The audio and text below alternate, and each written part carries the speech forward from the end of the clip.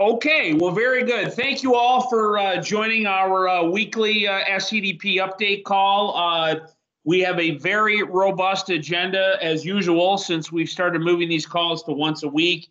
But we're very lucky. We actually have a couple of speakers today that I think are very, very important, and we wanted to be able to introduce them to you.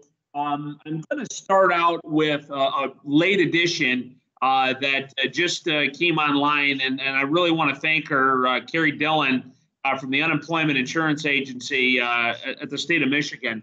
I know how busy you are right now, but obviously issues with unemployment, issues with work share, things of that nature are very, very top of mind for a lot of businesses and organizations here in Shiawassee County. So we were actually able to add Carrie at the last minute, and we appreciate Carrie for taking a few minutes to jump on and give us all an update on what's happening at UIA and WorkShare, and then she will be available to answer specific questions afterward as well. So, Carrie, I'd like to turn it over to you. The floor is yours to talk about anything you'd like. So, Carrie Dillon from the UIA. Carrie? And Carrie, this is somebody I was going to try to unmute you. I think you're going to have to do it on your end. There you go. Good morning, all. Thank you again for allowing me to join your membership meeting this morning. And as you all are aware, UI is extremely busy. We're in the spotlight for the good and the bad. And I think that's just probably part of the program when we get ready to assist people who lose their job through no fault of their own, or who need help and just cannot get through. So as of probably most recently, we paid out probably over $20 billion worth of unemployment benefits for nearly 2 million people in the state of Michigan. I mean, it's no secret. We have a very, very high volume of work at this time. We are certainly encouraging all employers, if you're protesting, if you are needing information to get to us, we're literally, I mean, due to the historic volumes of work that we have and the way people are used to, we still have the folks that still like to mail in fax. And honestly, we're in June. So we are almost at the end of August now. So we are still into June trying to process all our paperwork that's still coming through. So I would honestly encourage everyone that's on the phone, if you're an employer, you have info to get to us, utilize the MyWham account the best that you can to get us information. If not, certainly, they might get mad, but I don't mind if you email, because I certainly want to make sure that we get your information in a timely fashion. WorkShare.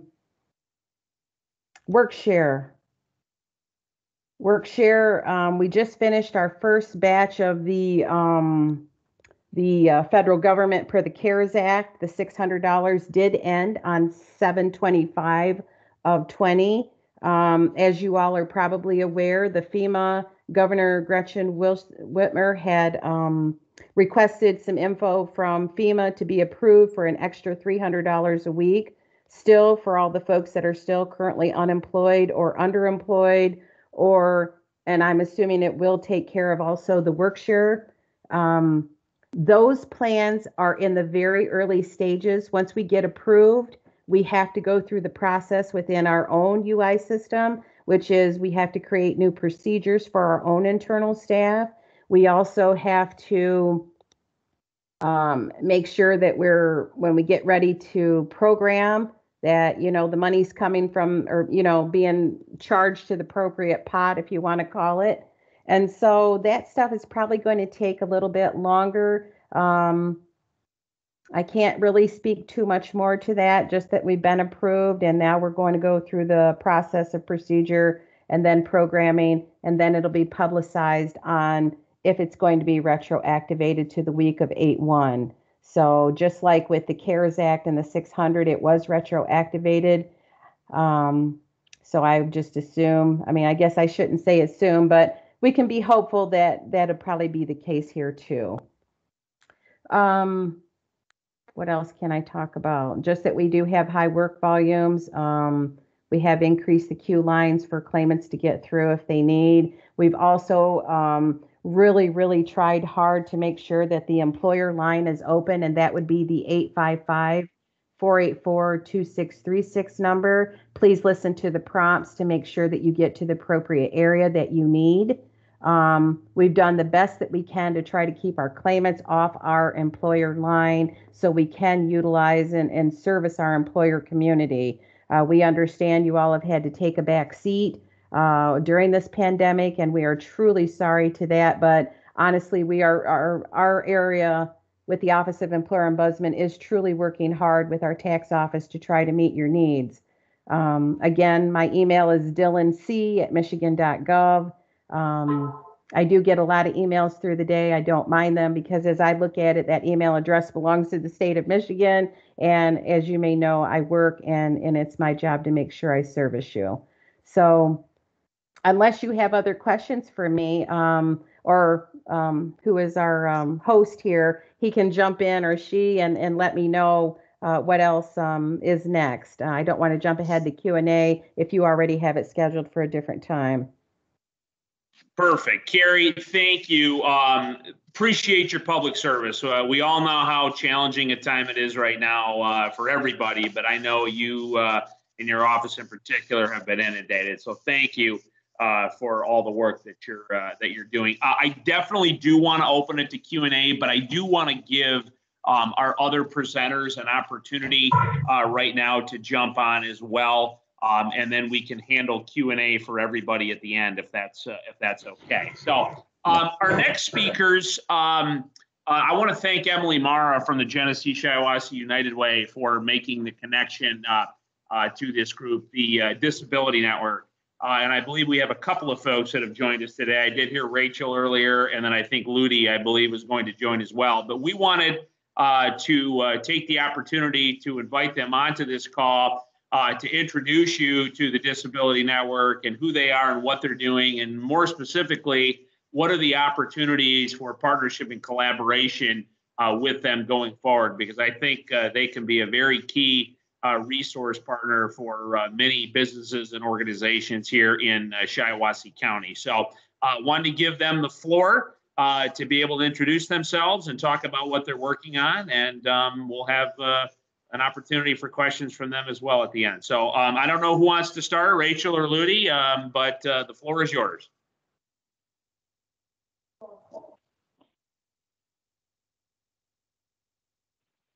Good morning, this is Rachel Burdett-Comer.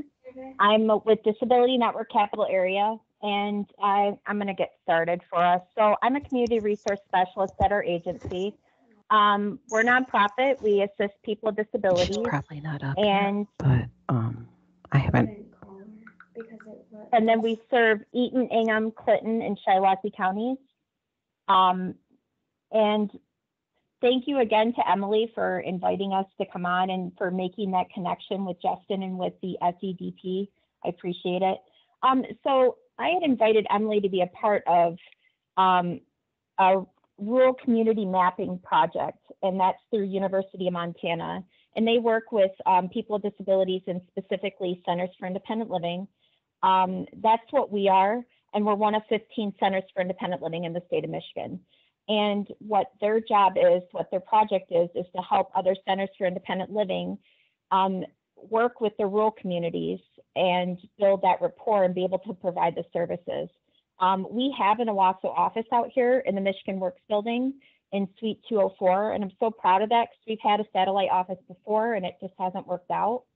So we have 2 locations because we recognize that being in Lansing, centrally located, is not ideal for rural communities with transportation and other barriers. So I had gotten Emily Marr involved in this project, and I want to open it up for you guys if you're interested in helping us work on this project together. So we're identifying community resources and partners. And because of our amazing partnership with many nonprofits specifically, and then we're wanting to break into businesses and other aspects, we want to be able to kind of have a roadmap, so to speak, to help others in other states for centers to be able to have the kind of rapport that we have. So I'm so proud of that with our county. I grew up in Shiawassee County, so I thought it'd be easy to provide the services, but no, with rural communities, you have to show that you're here and you're willing to do the work and prove, with the rapport and the trust. So I'm proud that our agency's been successful in that respect. We're coming up with another meeting for the community mapping project, and that's going to be on the week of September 14th. So I can always kick out my email and my contact information to Justin, and then that can be kicked out to everybody if that's helpful. But if you're interested in that, or if you're not, we are going to be doing a survey coming soon too. So be on the lookout for that. I can share that information. But I did want to introduce my coworker, Ludi Jones. We're embarking on new programming at our agency, and we're super excited about that. She is a job developer for us. So I wanted to give her most of the time to be able to share those new things that we're doing with our agency. So Ludi, if you're on, go ahead.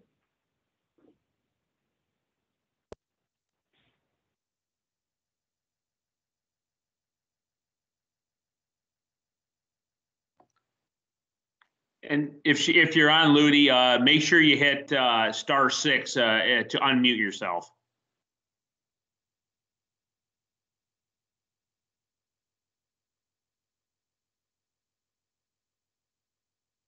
Oh, not sure she's on, Rachel. Do you want to talk a little bit about that?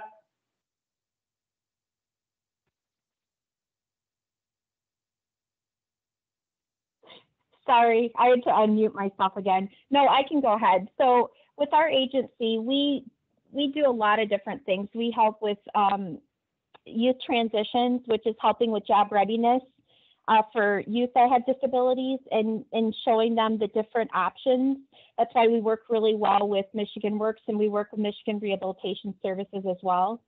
And they have job developers, but one thing that we wanted to provide that's been a need is working with our already wonderful community partners, but then also providing that resource to this community. When I was on that call with Emily, she had mentioned, the hardships of business owners realizing the potential for people with disabilities and that they can still work. I have disabilities. It doesn't define you, it's just a part of you. So with our agency, we don't discriminate. Anybody that has a disability, documented or not, we can assist with. So one of the things that we help with is we help with job readiness. We also have an adult services portion of assisting with jobs, whether it's working with Michigan Rehabilitation Services, or even on my end, I've helped individuals with resumes, even job searches, getting them connected to our community partners. And that's why I'm excited with Ludi to be on board, because we're able to provide that more directly. So with that being said, I'm so passionate about our county as well as the others that we serve. And it frustrates me that there's a lack of education and community awareness about people with disabilities, and instead of that stigma, which we know. For instance, there's some individuals that you automatically think they would just be kind of pigeonholed into like a cleaning position. Well, when I meet with a client, I talk to them, whether they're a kid or an adult, I'm asking them questions about what do you like to do, to get them interested. Hey, if you already like, let's say you love movies, you could work at the movie theater. Let's say you really love food service, but maybe the cash register is overwhelming and that's not something you're really comfortable with. Why not running things or doing prep, or, there's different things that can be done. And that's part of what Ludi's job has been, is to go and educate the business owners, explain that there's job coaching available. Through MRS, there's Job in Jeopardy. So if somebody is at risk of losing their job, we can come alongside and help advocate and try to come up with a plan of action, so that we can maybe ask for those accommodations or see if there's something that can be done, or that they could still do their job in just a different way. So that's kind of the gist of it. I didn't want to take too much time, but I know in our county and everywhere else, I've just seen there's a lot of people with disabilities that want to work our county alone. And part of that rural community mapping project is pulling those statistics about the population that we have in our county specifically has a significant amount of disabilities varying in age. And we have a lot of individuals on staff that can attest. I mean, our agency, we have to have at least 51% of our staff having a disability, and we have at least 80% that have a disability that actively work. Another thing to consider that we work on too is people are very scared of working again after they've already gotten on disability, SSDI or SSI. We have benefit specialists on staff that can actually break it down to how many hours they can work a week without losing their benefits. So that's something else to think about too, and that kind of puts them at ease. So those are some of those things that we can come alongside and assist with. I could probably take the whole hour if I had to, but I don't want to. But I think I'm pretty much done. I'm ready for questions, and I'm sure Carrie is too. So I can mute myself, or I don't know how this works. Do you want me to mute myself and then unmute? No, you're good, Rachel, and thank you. Okay. And you know, I think this is very timely, and we've talked about it a lot on some of these previous calls. The number one issue we're hearing from companies in Shiawassee County right now is talent, hiring. There are help wanted signs, now hiring signs everywhere, factories, restaurants, retail, you name it. Everyone is looking, not everyone, many businesses are looking for people. And I look at this as another great resource, a talent partner, helping get people with disabilities back to work, back into the employment pool. And I'll be honest with you, I'm going to guess a lot of companies have never even thought about this as a possibility. So to have access to be able to connect with those folks through the Disability Network, I think is huge. So I absolutely, not just on this call, but in follow-up communications, I want to be able to connect more employers in Shiawassee County to you so that they can get access and connect with these people, because that is the number one pain point we're hearing right now from companies is we need people. So thank you, Rachel, for all you're doing. And I know we're going to get some follow-up information from you that we will share via email. With that, I do have a number of other items I want to update you on, but to be respectful of Carrie from the UIA and Rachel from the Disability Network, I want to open up the floor right now. We do have a big turnout today, bigger than normal, which is great. So in the interest of time, I wanted to give our listeners, if you have questions on unemployment, on WorkShare, on anything else at the state level, if you have questions on connecting with the Disability Network, now is the time. Please hit *6 on your phone, *6 to unmute yourself and ask your question. Does anyone have anything?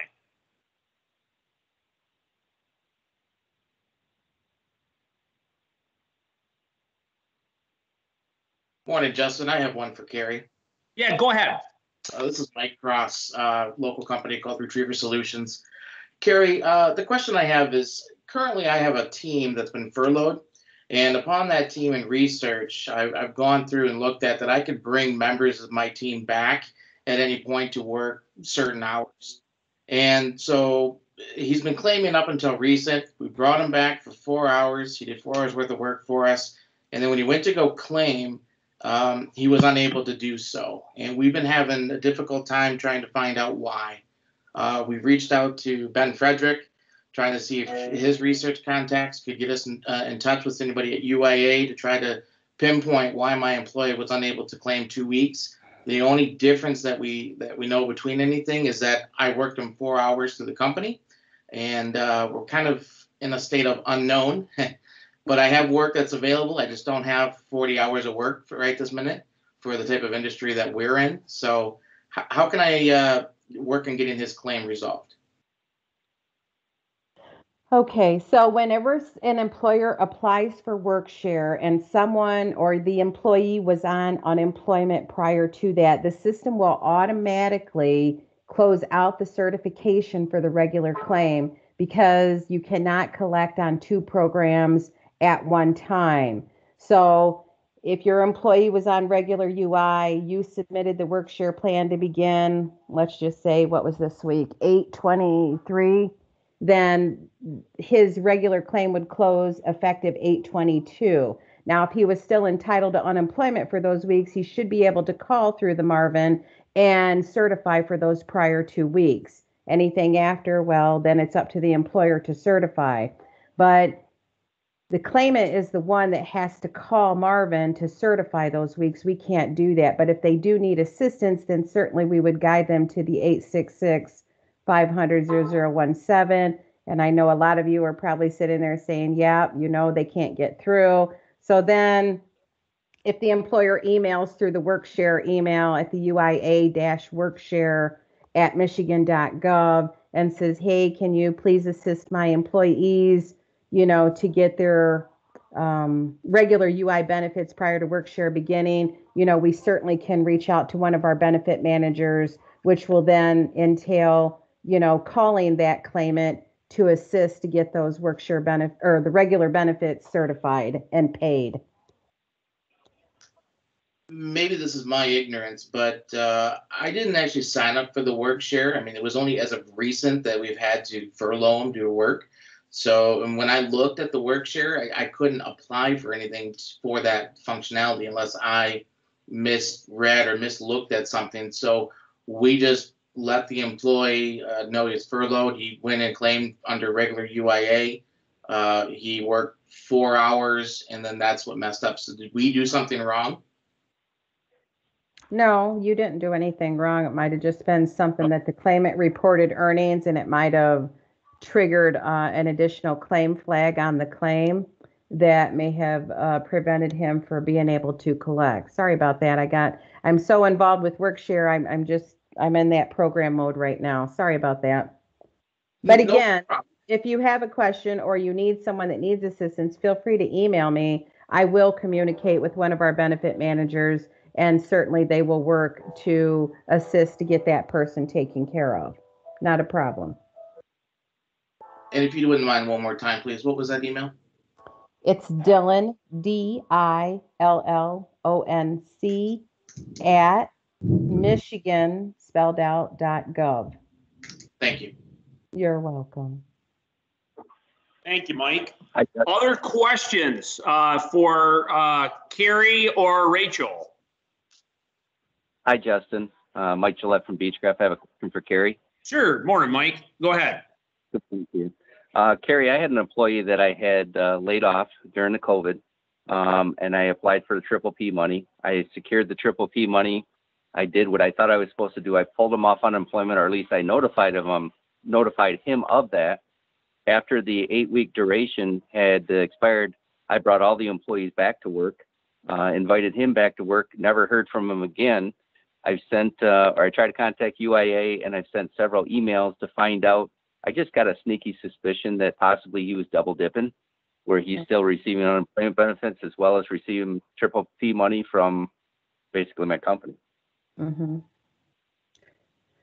So for something like that, then we would want you to protest through your MyWAM account and advise the agency. This is something else I didn't really talk about, but when we implemented all the fraud tools to re-implement stronger tools, let me say it like that, in May, for some reason, it kind of did a trigger where employers started getting charged on regular unemployment as well as work-share benefits. And so we do have a technical team that are working on trying to fix this. So we're almost into 90 days trying to get it fixed without messing everything else up. And so I encourage employers when something like that happens to protest the monetary determination within the MyWAM account. Or, if you're getting charged, also you can submit a charge through the View Benefit Charge and Credits. Click on the current quarter that we're in or the quarter that you feel that you can look at and see his name, because you're probably going to see some charges out there. Now, those charges are all going to be reversed if they're all related to COVID. We're going to eventually get those programmed and get them fixed up. So the employers will start getting credits to the account. But in the meantime, any employer you feel that you're looking at your MyWham account or you're getting the chargeable statements every week, certainly log in and protest immediately.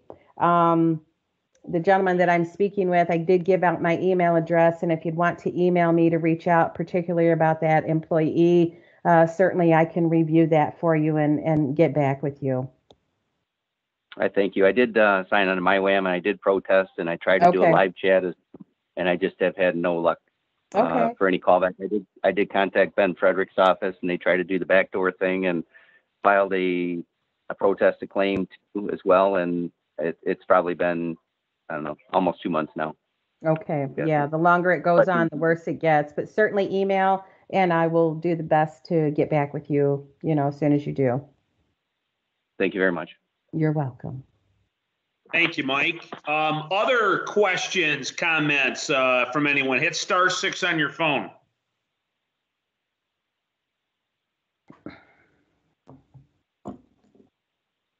I actually have one in case anyone has any. I'll just step in here. So I was talking about this with our team yesterday, Carrie. This work share to me, obviously, a lot of employers. I know quite a few locally that have taken advantage of it. With the $300 coming back, I guess. I know we had the $600. That's gone. $300 back. Is this something that I'm trying to figure out how I want to ask this? Employers are struggling to find talent right now. They're not only struggling to bring people back, but they're struggling to attract people to come work. And there's no question that the unemployment benefit has an impact, particularly at a lower wage scale position. Is this something that employers should be getting more aggressive on and trying to sign up for work-share? I just feel like it's something all employers should probably be doing, as long as they're okay with working people at a lesser amount and no more than 90%. I guess what I'm trying to say is, should we be, as a community, promoting it to our companies to encourage them to sign up more for it, not only from a bring your people back, but to attract people to come work for you standpoint? I guess that's what I'm asking. What are your thoughts on that? Well, as we know, the work-share program has been designed to help employers during economic downtime. So right now we're in the pandemic. The state of Michigan is actually #1 in the 50 states to promoting the work-share program. And the whole process of the program is to help employers, if we're in the pandemic, as long as we remain in the pandemic and we're still not able to have business functioning at 100%, and we're able to bring people back at reduced hours, just so you're not having to lay off 100% and you're not having to hire new folks, then this may be a program that is good for that, for those employers. I can't sit on here and say, yeah, we're going to say, in order to attract talent, invest in the work-share program. The work-share plan was designed to help employers during an economic downtime or your own business downtime, depending on the kind of work that you're in. But I assume you could probably look at it both ways. It's whatever's best for your business to try to retain your own talent that you have. Right. So, they're still being financially compensated and, without that hesitation to go look somewhere else or quit. Right. And I've said this actually to the local TV station yesterday. We have hundreds and hundreds of job openings in this county right now. Many companies on the phone are hiring. And so, to me, and once again, I don't want to be crude on this, but the idea of being able to get people back to work because they would essentially be able to get a wage from their employer and get a subsidy here from unemployment. I mean, it's a monetary compensation issue, I think, for a lot of people. So it seems to me like this is a tool more businesses need to look at, if only for that reason. So I don't know. I just wanted to throw that out there. And we are going to definitely, I think, do more to try to promote work share, even though we do have good participation already, as you said. So anyway, that's just my thought. Any other comments or questions for Carrie or Rachel from the Disability Network?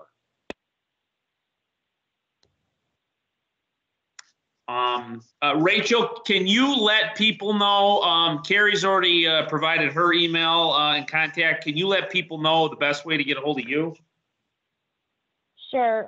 The best way to get a hold of me is probably, because a lot of us are working remotely right now, either by email. So it's R Burdette, B as in boy, U R D as in dog, E T T E, the @ D as in dog, N as in Nancy, C as in cat, A as in apple, P as in paul.org, or my work cell, which is 517-505-6900. So that's the best way. And again, I just gave you a small snippet of what we can provide. There's a lot of other resources that we help clients with, especially if you have employees that are dealing with housing issues, their benefits, anything like that. If you get a hold of me, I can get you connected to the right place. There was one thing I meant to mention too during my presentation. The job coaching and the different things that I mentioned, another part of our education is letting the employer know that that's not at a cost to them. We can find other resources to provide those accommodations for the client or for that employee. So that's something else to consider too when taking on somebody that has different disabilities. So thanks again, Justin, for your time and for allowing us to speak today. Thank you, Rachel. And I think you're going to send me some follow-up information as well, which I'll email that out to the group. So thank you, Carrie. Thank you, Rachel. I know we're running a little behind on time here. I want to be respectful of everyone's time. I have a few other updates I did want to share with you. And actually, Rachel, this is something for you to be aware of. It could dovetail into your organization's efforts. One of our regional partners, the Detroit Regional Partnership, you guys have heard me talk about them before. They are a business attraction group we work with, Shiawassee County's included. Anyway, they are also working with a group specifically related to autism. And the fact that many adults that have some form of autism are not in the workforce. And they have a workforce business they're working with right now that specifically helps with placement into the IT field. So things like, software development, cybersecurity, you name it, anything that's related to computers and things like that. They have a partner that they're working with. It's a group called Auticon, I believe.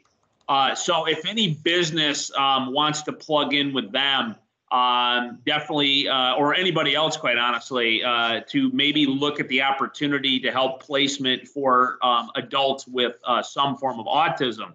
I think it's another wonderful opportunity to help people get back to work and also fill a big talent need in our business community. So I want to mention that. A couple of other updates. Tomorrow at 1 p.m., there is a webinar. I've sent out an email on this already to our list regarding how to finance childcare facility development. So we've talked about it here before. We don't have enough of it here.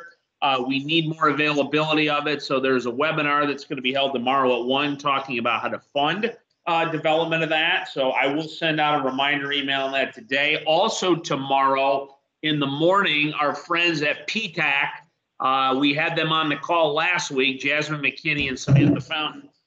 They are having a virtual Meet the Buyer event. So this would be for any business that would like to learn how to sell to the government. Particularly now, maybe you're trying to get customers, or you lost some customers or downsized due to COVID.